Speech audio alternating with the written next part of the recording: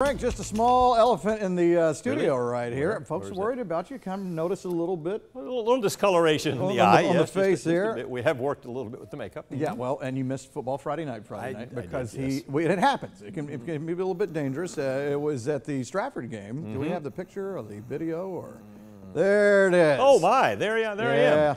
He got hit on the sidelines there, and that was an action shot, going down. And so looking through the viewfinder of a camera, which Frank and I do because our eyesight's so bad we can't see the little screen, if we get hit, it's going to go right into the eye. So that's what happened. So you're totally fine. Yes, actually, really, all things considered, it looks a lot worse than it was. The ground was soft. Yeah.